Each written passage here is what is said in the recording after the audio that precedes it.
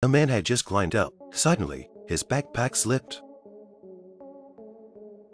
He slid quickly toward the cliff. His companions tried to rescue him, but it didn't work. The man was still sliding down the cliff, and the companion shouted for help. Then he hit the ground with a mountaineering pick. At the last second, the man managed to hook onto the edge of the cliff. His companion rushed forward to check the situation, but suddenly the man's hand slipped. The woman had to approach the men carefully. She took a tentative step with her left foot. Seeing that she could not get close to the man, the woman has to use her ice axe to hold the rope. She continues towards the edge. Once again, the gap widens. The woman is getting closer to the man. She pulls out the rope and stares at the man's pickaxe, but the cliff breaks completely.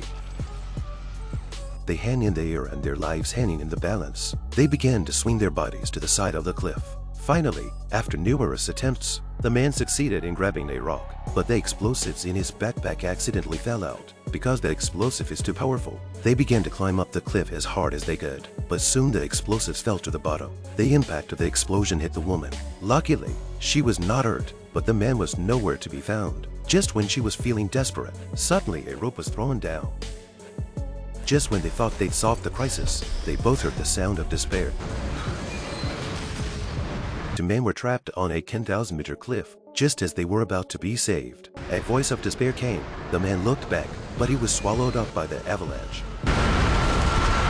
Luckily, the woman in the air escaped, but to get out alive, she must grab the rope left by the man. She pulls out a lock and moves slowly toward a crevice. Then she jumped over it and made it out. She found her way to the rescue team, but when she inquired, she found out the rescue team is down to one man for various reasons. They had to continue on their way, but within a few steps, there was an explosion at the top of the mountain. They were blown to the bottom of the cliff by the shockwave. The man fell to the ground.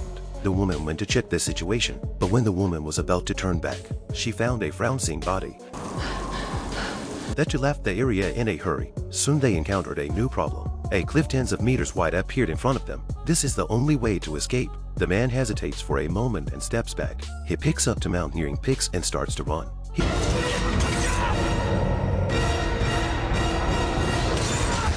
He does it. They're one step closer to the journey, and they manage to find the markers left by the other teammates. They quickly took out the explosives they had prepared. After a few seconds, explosives made a hole. They ran over and dropped the rope, successfully rescued the trapped teammates out of the hole. In the end, they came back successfully.